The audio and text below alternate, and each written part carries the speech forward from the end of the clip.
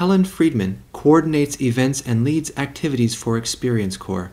Here she gives a talking tour of Ed Koshy's Aging in America photo exhibit in San Francisco's City Hall.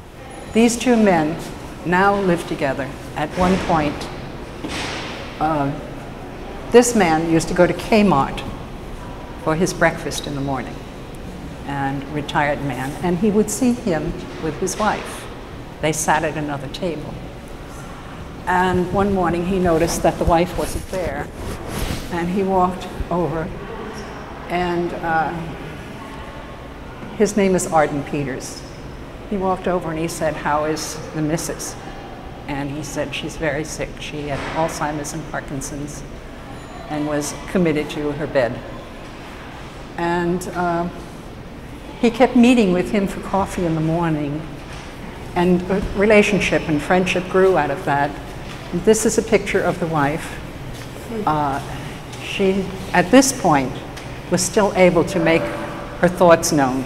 You know, she would be able to speak to a certain degree. And he called one morning, and Arden didn't answer the phone, and it was snowing. And he called a second time. He figured, well, maybe he's in the bathroom or the shower or someplace. Didn't answer. Third time he called 911. He figured there's something wrong out there.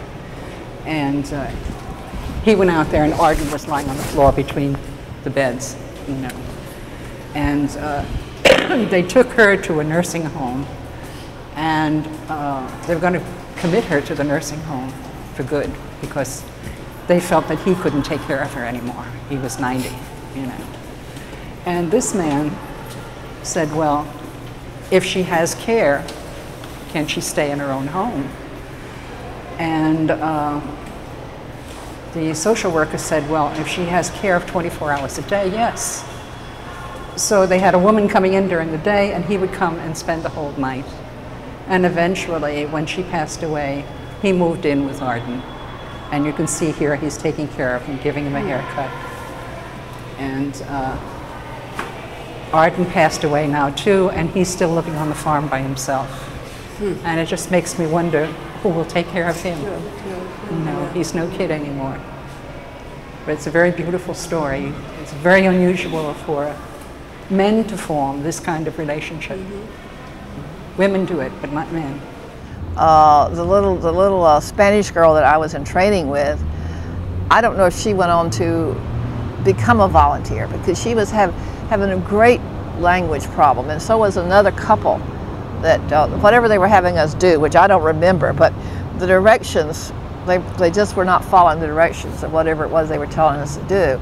And then when it came their time to explain it, they were having a hard time explaining it. So, you know, I think they might have shown up, and then it was, I don't know if they were able to assign them somebody that didn't speak English, or, you know, I don't know if they did that with them. The bridge is not just saying this is what it's like to be young and this is what it's like to be old, but the bridge is what do we have in common. The bridge is to say, you don't need to act old. You don't need to emphasize decrepitude and crawling off in a corner, you know, whatever the, you know, this cultural thing about putting old people aside. You can be active, you can be out there, you can be doing this stuff, you can have enough energy to deal with the children.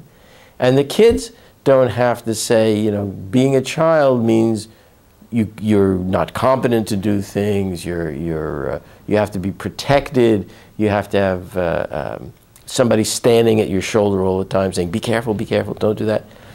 That you can act with responsibility and figure out stuff for yourself. And that's, to me, that's a real bridge. To say, all right, this is what we're giving to each other.